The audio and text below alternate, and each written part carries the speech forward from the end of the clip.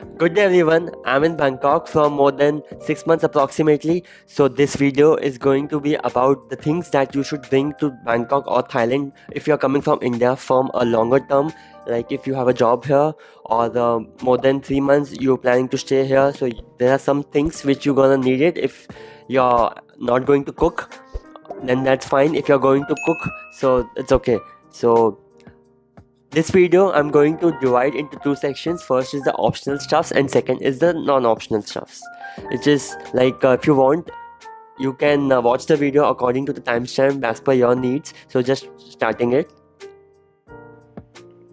Here are the essential items which I would like you guys to bring from India if you're coming to Bangkok for a longer term. And first is the pressure cooker.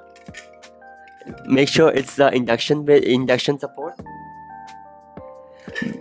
And if it's not available, so like what I did initially, I came without the pressure cooker, then someone else came from Mumbai, and then I ordered that and then able to do it. And here also online it's available, but the pressure cooker online, it was difficult to buy it because it was in Thai, and taking snapshot and converting it to lens to translate the language was difficult.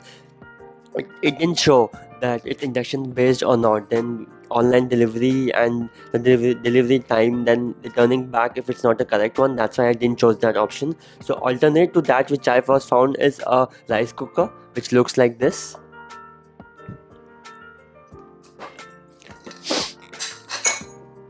You just put the rice and water in this and this button, and with the help of the cord you can plug it, and then you can make rice immediately in it. It doesn't take much time, but you have to be very careful with it, otherwise it will get burnt.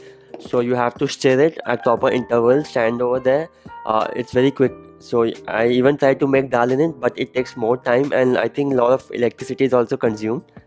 And the cord which they have given is this one. It's a 3-pin cord.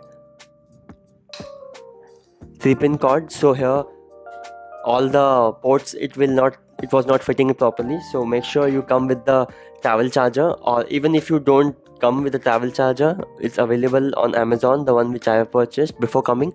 Here also it's available. The places are there, electronics areas where you can find them. So this is a travel charger, and it comes very helpful to charging your cell phone, laptops and such stuffs like iron, because if you are bringing it. So this is how I used it, and it's very useful. It's not only supports Europe, Asia and many other also. Yeah, this one is for US, Japan, Australia, Thai, and this one is for Europe. So make sure you bring it, keep it in your bag, because the essentials, the appliances which you're bringing electrical might not fit into the socket, and that's why this will be very helpful. So please make sure you add this to your list. Now if you're going to cook, so I think always you cannot rely on eating food outside, because someday you might need your own food. So if you're a roti or the paratha kind of person like me, definitely you need a proper I'm not sure what do we call this in English. I prefer to call it belan, or maybe roti paratha roller, the pizza roller which you buy. So thing is, this is available in Thailand, but it's very thick in size. They use it for the pizza dough to make it. So that was not a fit for my requirement, so I prefer to bring it. So this is very useful. Make sure you bring it. And the other thing is, we call it that what do we call, again I forgot what do we call it in English, the chakla we call it, on which we roll the paratha or the roti. I didn't get it, and it's okay. I just don't want much stuffs to bring. So the chopping board, you can use it. Suppose this is my chopping board. So on this I use it.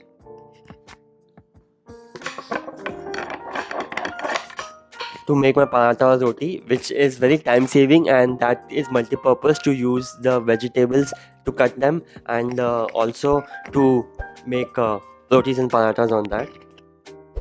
And of course you need this pressure stuff. I don't know what is it called. Please comment if you guys know.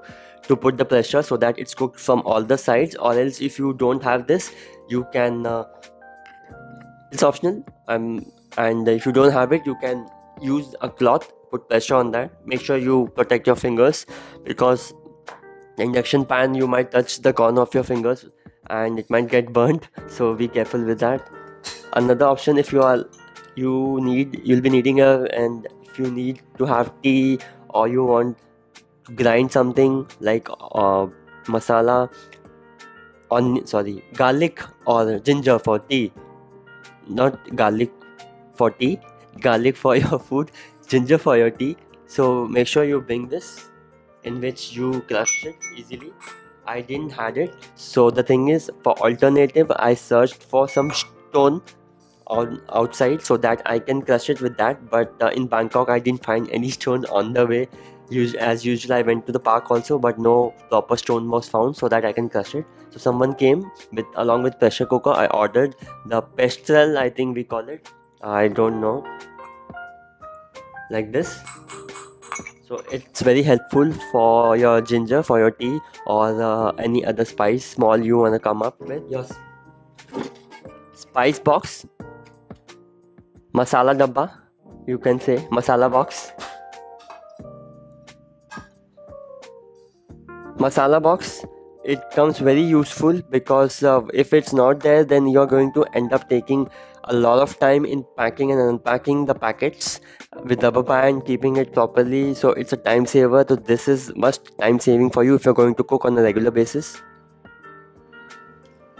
So when the spice box was not there, so I figured out another way. Small plastic containers. I am not a big fan of plastic, so I used to put all the spices in the small boxes and keep it ready. So whenever I cook, do it fast. But the thing is, you open and close it, and then it takes a lot of space to keep it. So better to bring that spice box where everywhere all the essential spices are there in the single container. Third is, keep stock of spices, because here spices are Indian spices are expensive, like 35 baht for 100 grams.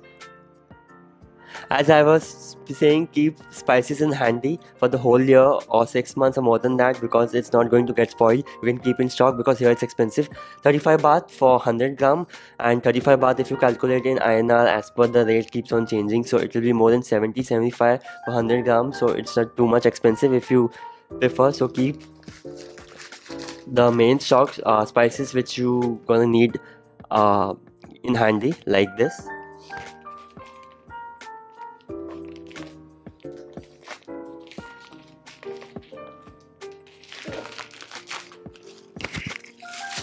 And these are garam masalas. It has cloves, cinnamon. I also have cardamom, which can be used in plow or sometimes in tea. Black pepper, cloves, everything it's mixed in this, so I'm not removing it. Cinnamon, all the spices in one take. Many of them are in the spice box, the rest are in the stock, and these are the garam masala which I was talking about.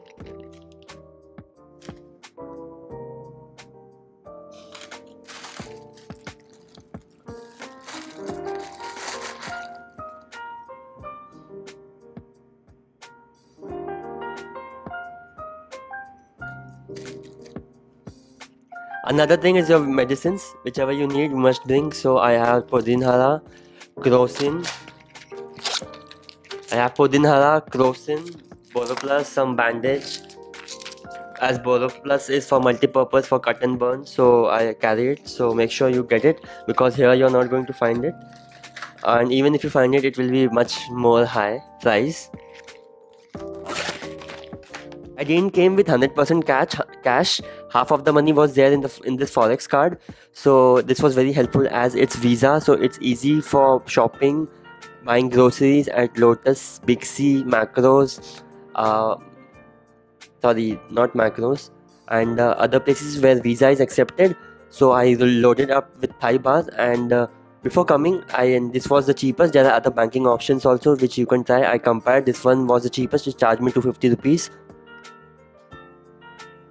It charged me 250 rupees, and it was delivered at my address, or I had to go nearby to collect it. So it's very useful and I am still using it. The validity is good, and but depending upon your visa type, you can recharge it only once, not again and again. So mine at that time was tourist visa, and now I cannot recharge it again. So it has some Thai baht. Based on the currency, you get good rates and you can use it all over the country.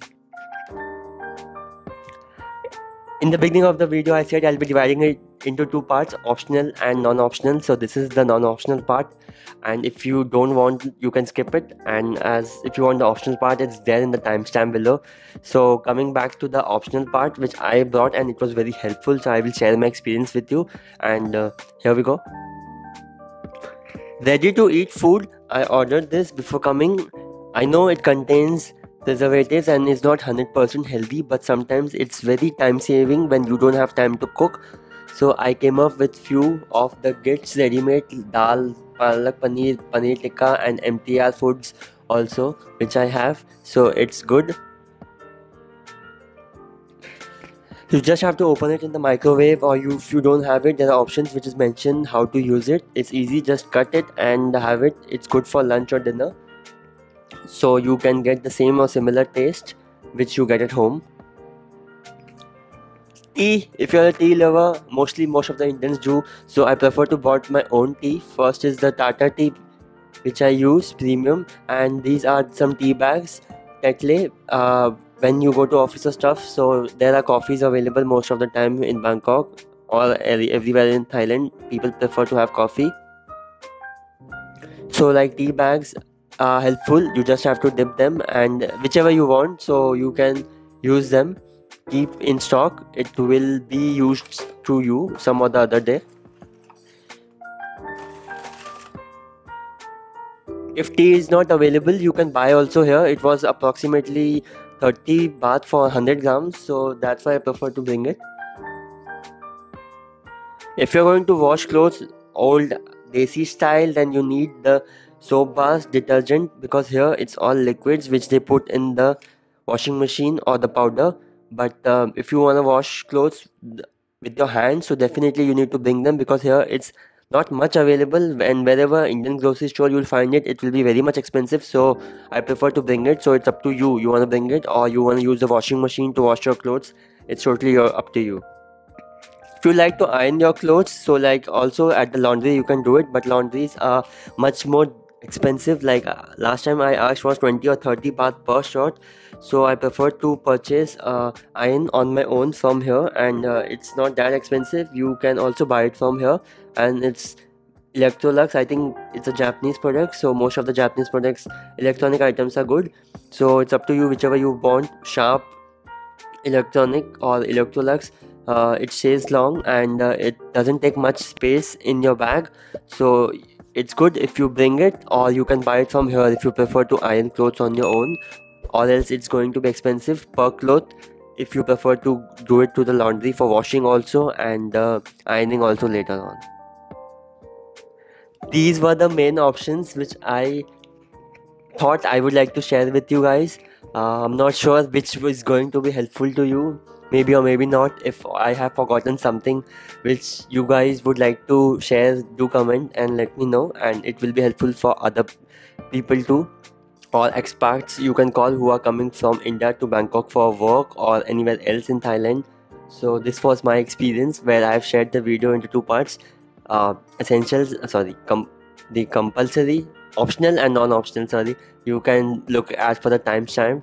And thank you for watching the whole video, and let me know the feedback if I have missed something. See you guys in the next video. Good luck.